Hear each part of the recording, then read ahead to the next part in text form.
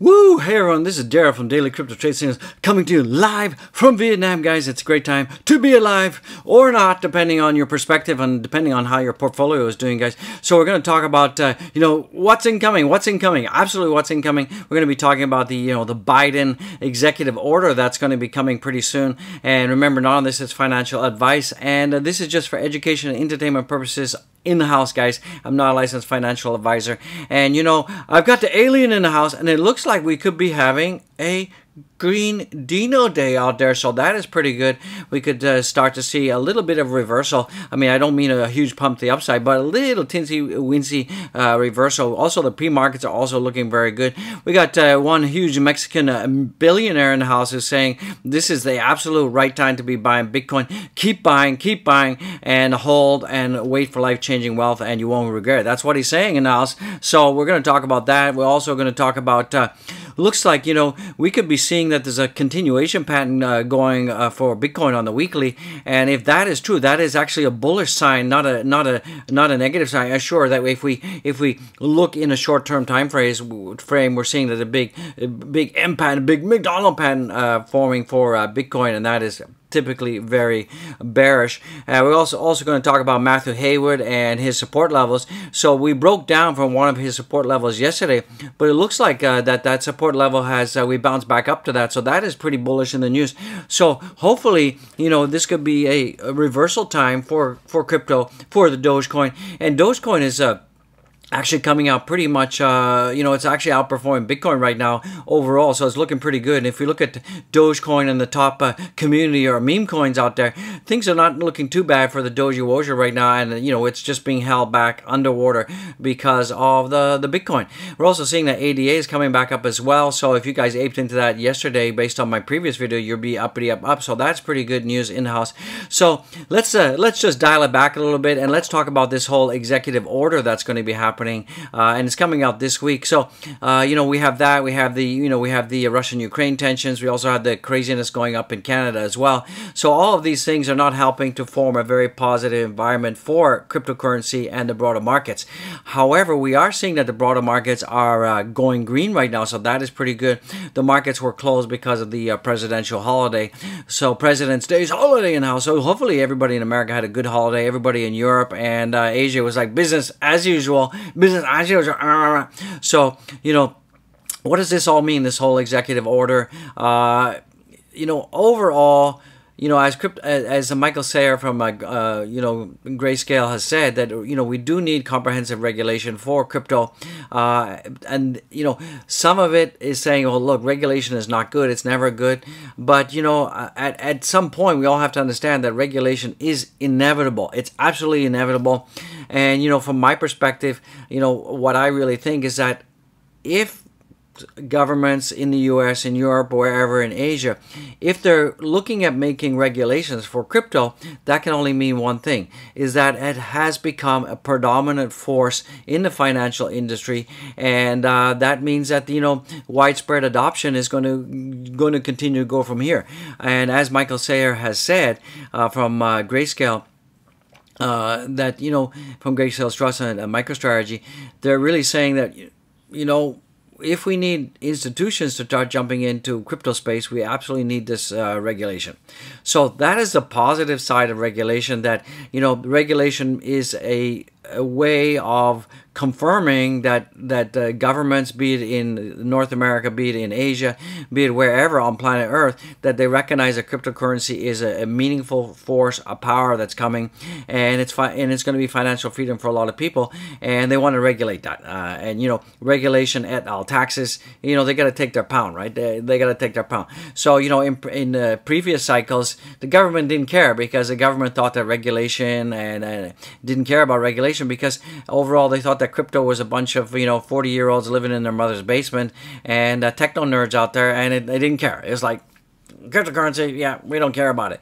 But now they're caring about it, and it's becoming mainstream. And that is similar to what the internet was, in the 90s, when the original internet was basically 2,400 dial-up, 2400 dial-up, and basically it was the AOL. We had all these little groups and stuff, and it was like the internet experience is like not much out there, and a lot of people thought that the internet was going to break the world, right? It was going to break the world. The matrix was going to get broken, and we can see that now that everything that we do runs on the back of the internet. So this is where we are with cryptocurrency. So that is the positive catalyst from the regulation. On another note, you also have to understand, if we look at the U.S. Senate and Senate and congressmen and congresswomen out there, we're seeing that a very small majority of these Congress people and senators out there, they don't understand what crypto is, and they have no idea what it is, and any information that they do have, they don't understand it. And we had this recently, Canada, the judiciary sent sent a message to Nunchuk, which is a software wallet, a crypto software wallet, and they asked this software company called Nunchuk to reveal the information of the holders of the holders that downloaded their crypto software. So remember, this is a software wallet, and they basically responded by saying, we can't help you because it's decentralized. This is decentralized. So the point being is that the difference between decentralized and centralized, a lot of governments don't understand the difference. They don't understand it. So they think that everything is taking KYC. So software wallets like Trust Wallet, a MetaMask, or hardware wallets like Tracer Ledger, it's decentralized, and there's nothing that anybody can do about it because you own the private keys. So there's a lot of misunderstanding, a lot of gray area out there, and a lot of these people who are in government, they're baby boomers, and they don't understand the space, they don't understand the technology, they don't understand blockchain. So the risk is that when you don't understand something, you often think it's going to be bad, it's going to be negative, and you often fight to stop it. So hopefully with this regulation coming forth, and Biden putting a task force, this may educate more people in government, and they may have this whole epiphany, and this is like, oh yeah moment where they really start to understand crypto, and really understand that it's not as dangerous and not as bad as people think it is. And I think when we have that aha moment, then this is going to be good for all of us. So overall, regulation is not a bad thing, ladies and gentlemen. It's actually a good thing in the house, and I believe that overall we're going to see that the road is going to be bumpy. And same like with the internet, it's going to be bumpy. But I think a lot of people in government are going to have this aha moment that crypto is like a freight train going 200 miles an hour. You can't stop it. You can only get out of the way. And they also need to understand the difference between centralized exchanges, decentralized exchanges, and that centralized exchanges, the judiciary, they can order for the centralized exchanges to freeze assets and do this, but with decentralized exchanges it's difficult to do that. So U.S. President Biden is to issue executive order on crypto this week, and some of the areas they're going to be looking at is, one, this whole crypto order is also a focus on CBDC, and they also want to be able to have a timeline to roll that out, because China has their own digital one right now, and America's got nothing, right? We got Jamaica with their Jamdex, also CBDC. We got other countries in Africa and developing countries who are moving forward. We've got Singapore looking at, but America is really behind behind the blockchain. So basically, the executive order will direct a wide range of government agencies to study cryptocurrency, central bank digital currency, and come up with a government-wide strategy to regulate crypto assets.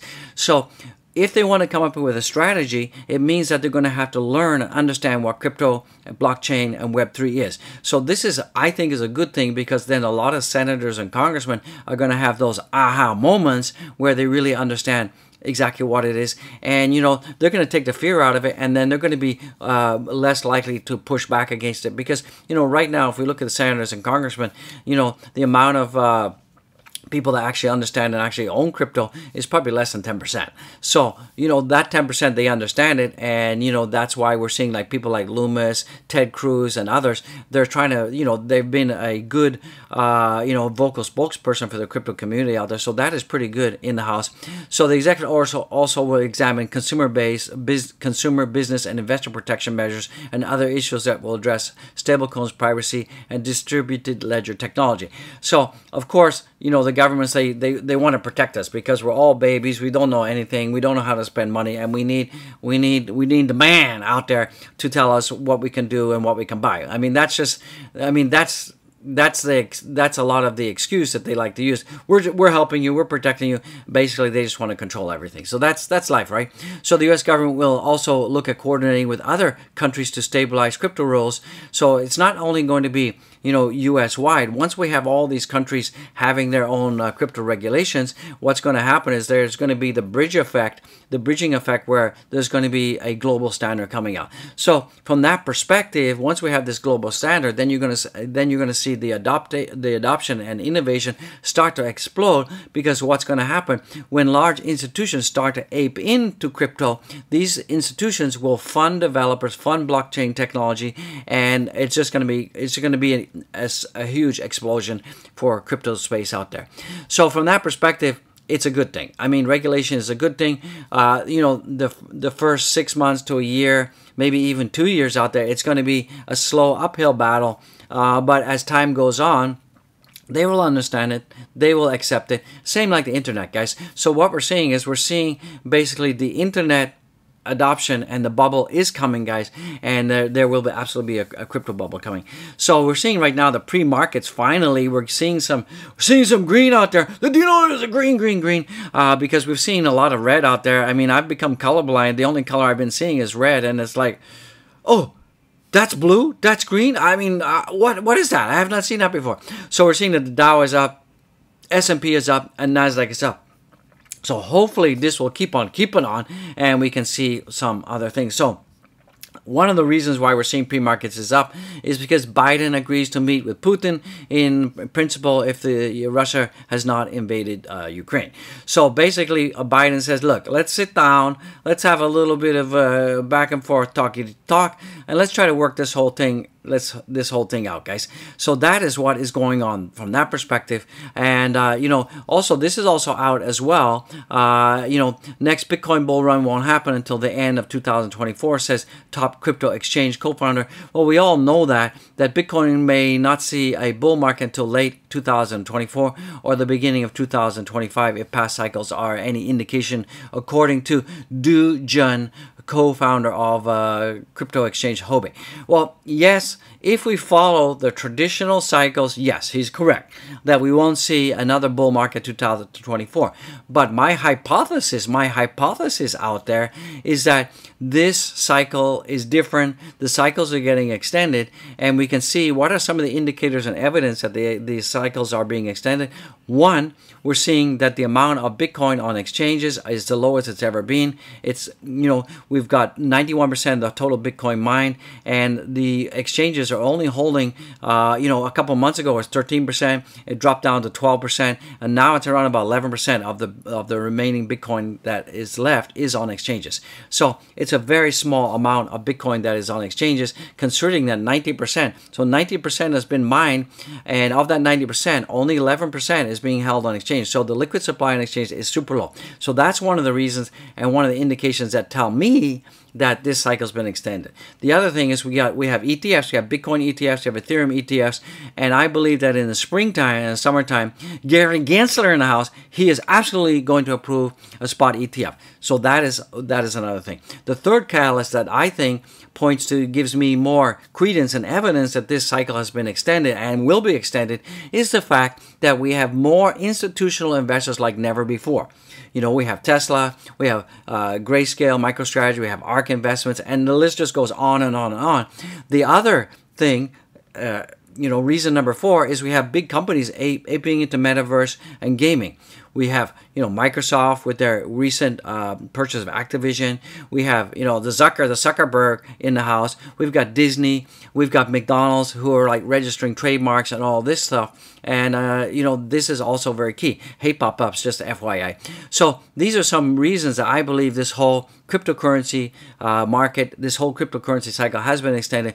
Go down there, smash the likes. Remember, none of this is financial advice, guys. I'm just bringing the information as I see it. You may disagree with me, but it is what it is. This is my analysis, guys. So let's take a look at the fear and greed. So the fear and greed right now is extreme fear. We were at 27 yesterday in the fear. We've still gone down a little bit. But tomorrow, if we see some green days happening, we're going to see a nice reversal in the house. And we could see more Dino days, more green days. And it's really good. And I know that the Debbie Downer bear is a little bit sad today because it looks like we're going green, guys. So if you take a look at the heat map in the house. So the heat map in the house, we got Ethereum is just flipped green. And Solana is a comeback kid. It's up over 6% right now. What is going with Solana? Fantastic news. And BTC right now is at 39.186, and that is good because if we look at where is it?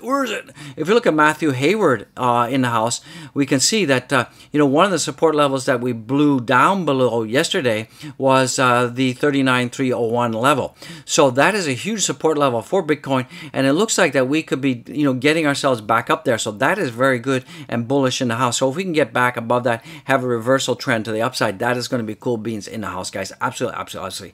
So one other thing, just want to bring your attention to before we talk about Dogecoin and this.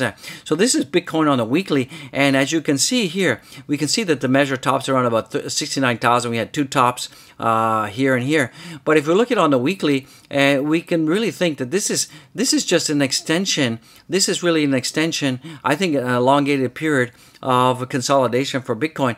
And as long as we don't break down below this level here, which is about $2,400 in the house, I still think that we're forming a bottom, and I think that we can have a huge upside, and we can retest of all-time highs coming soon. And I believe September is going to be the date of dates. September. Why I keep saying September? I mean springtime. I got this September. I mean, am I getting like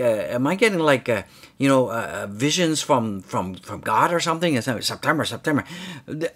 This September month keeps popping back into my head. What does this all mean? This is crazy. So I believe that in springtime, we're going to start to see things pumpity pump for Bitcoin. And Bitcoin is at 39,200. And as Matthew Hayward has indicated in the house, that we need to get above 39,300, and it looks like we're getting pretty close to that, and that's a good support level. We're still in my horizontal green zone, so that is very good. And as I've told you, this is a huge continuation pattern here. We had the tops of about $69,000 here, and I believe that we hit the top here, we consolidated down, but we're seeing on this perspective, we're actually making higher lows in relative to this whole structure here. So if that is a validated here, we're making higher lows, we could be moving to the upside pretty soon, and we just need to get past $45,000 in the house, guys. So that is what I'm thinking about. Maybe you got something different to say. So I really think that this is a pretty bullish pattern overall. So Dogecoin is doing pretty good right now. Dogecoin is we had this descending triangle that went back all the way to December 1st. We have broken out of it. We went up, got rejected, went back inside, but this is actually has some nice support levels, and we did talk about yesterday that Dogecoin needs to get above the 1280 level and stay above that, and that will act as huge support. So we have stayed well above that, so that is pretty good, and that is looking pretty peachy keen. And it looks like that if we can continue in this trend, we could see us breaking past 14 cents, and we could start to retest the 15, 16 cents. So there is, we've had this triple bottom pattern for Dogecoin for some time, and if we continue this support level, we could see ourselves breaking up above 16 cents very shortly, guys and gals. So that is pretty bullish in the house for Dogecoin. I mean, sure, we're going to see that there's going to be two areas that's going to affect price. One is going to be the Bitcoin price. The Bitcoin price is going to be affected by geopolitical situations, stuff that's going on in America, broader markets, right? And sentiment. So that's going to have an impact on Dogecoin. And then also the other thing is the other catalysts such as, Elon Musk, Dogex, Dogecoin, all of this stuff that's happening, that's still going to be happening and still being confirmed. So hopefully that, if we get some positive catalysts from broader markets, from Bitcoin, and the whole geopolitical situation calms down, and I think it will calm down, because I think the worst is over. I mean, if there is full-scale invasion, I think it's already baked into the price already. I think that we've had our Debbie Downer stuff for over a week right now, so I think it's baked in, guys. It's baked in since like February 13th, 12th, 13th. This whole Kaibashi situation has been going on, so I think it's baked in. And if there is full-scale snowball throwing back and forth, I think it's baked in. I don't think it's going to affect the markets too much, and I think it's baked in. So if nothing happens, we're going to see a reversal coming pretty soon. So that is pretty bullish from that perspective on the BIDI. So if you look at BIDI, BIDI on the 4-hour, we can see that, we have this M pattern. We went all the way down here, and I did tell you that we would probably bounce back up the upside, and it looks like that is exactly what's happening. We're seeing a reversal coming in, and, we're above the 40,000. We should be getting ourselves above the $40,000 level soon if my reversal trend line starts to confirm. So I think that we're seeing a little bit of a recovery. Hopefully it's not a dead cat bounce or a fake out where we just go up, people go, yeah, we're back in business, and it's a fake out, and then we crash down faster and harder than ever before. I mean, if we get some really nasty news out there, that could affect that, guys. But I think all the weirdness that's going on with the executive order, with the possible snowball throwing between the Ukraine and Russia, and the craziness going up with the Canucks. Like, what's going on up there? I think that people okay, the news cycle has been just focusing on that. So people are getting tired of it, getting satiated, and it's boring now. They're moving on. It's okay, whatever. Canucks, do your thing. We don't care anymore. Whatever. Snowball throwing in Ukraine and Russia. We don't care. It's we're satiated now. We don't care anymore. Let's move on to the next news cycle. So if the next news cycle is positive, that will affect the markets, and things are going to go bing up, and I'm pretty bullish about that. So you should be kind of psyched about that. So let's take a look what's coming in. Right now we got Matthew Hayward in the house, and he's saying that, if we look at the RSI, we got this ascending triangle, and it looks like we could be breaking out above that. We got convergence on the MACD, so it looks like we could be going to the upside, and that's what we're seeing right now. We are seeing a little bit of reversal coming for Bitcoin, as I said, so that is looking pretty good. This is from T-Fuel in the house, and he's really comparing the 2012, 2022 fractal, and he's saying that there's similarities, and we could see a breakout the upside.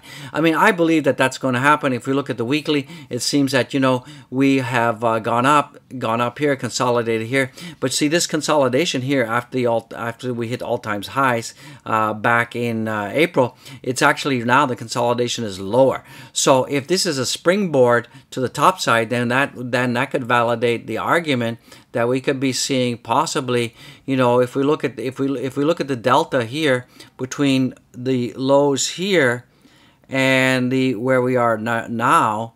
That's around 34%, right, on that delta.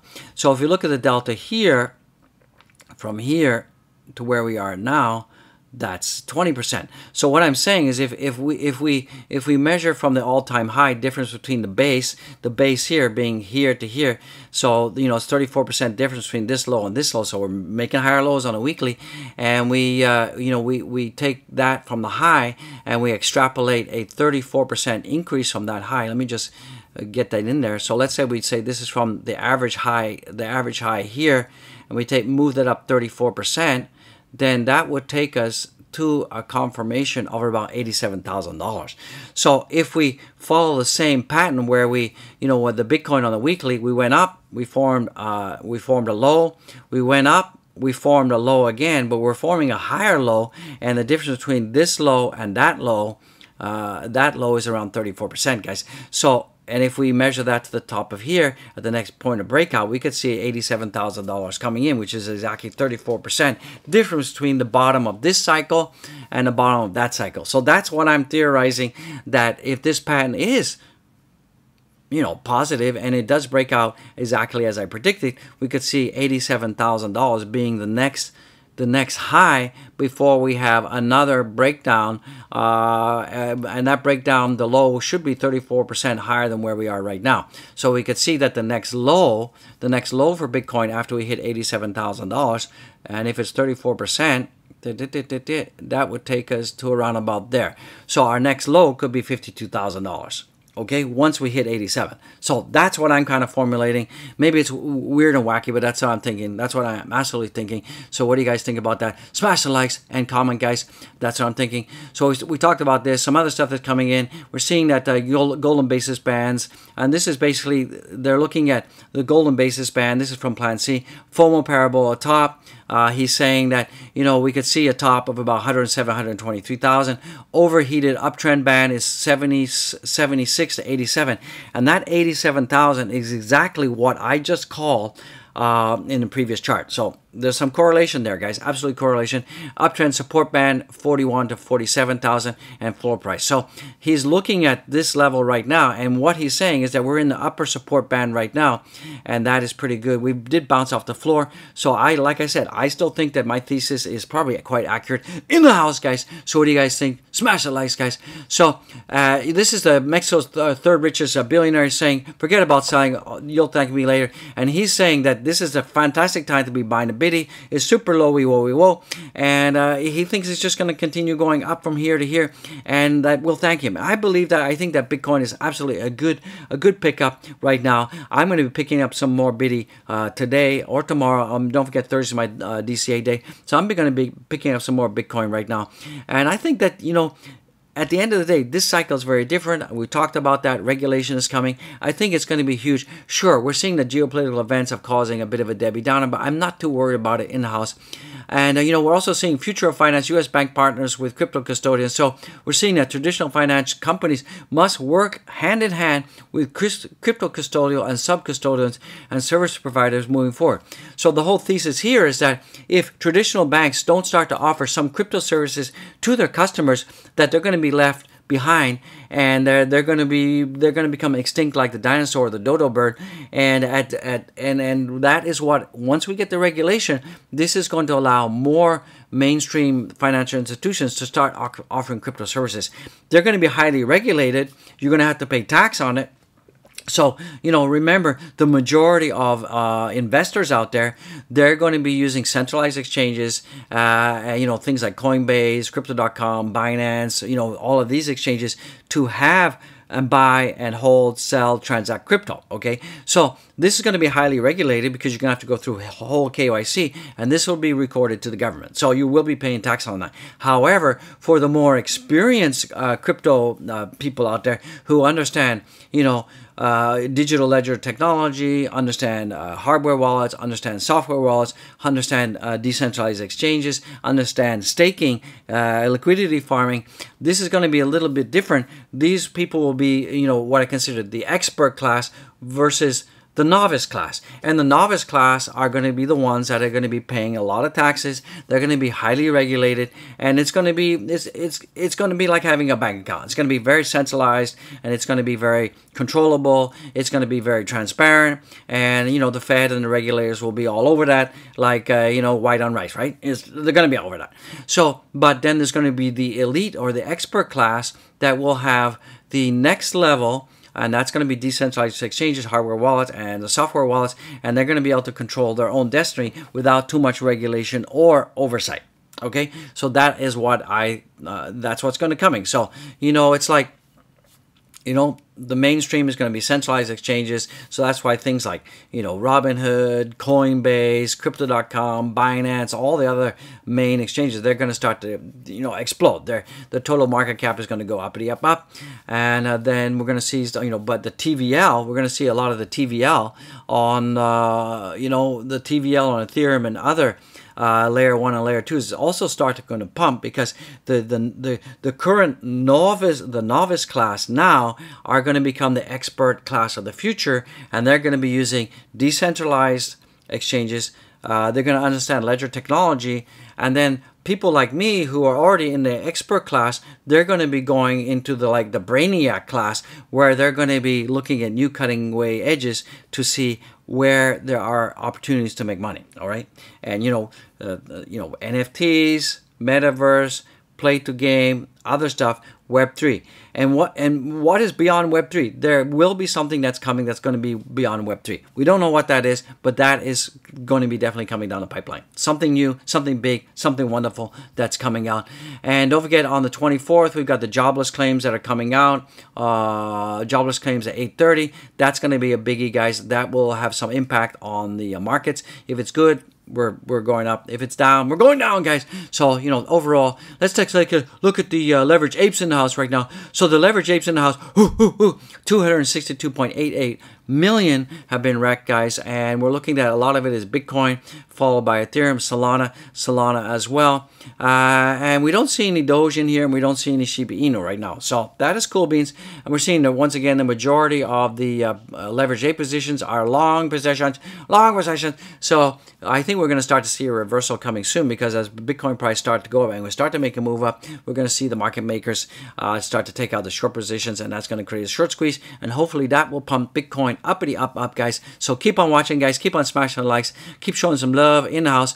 So let's take a look at Shiba Weeby in the house. So Shiba Weeby has done exactly what I said it would. I called it exactly. I told you that, we're going to get some support. We're going to get a huge impulse to the upside. We're at 26.75, so that is very good.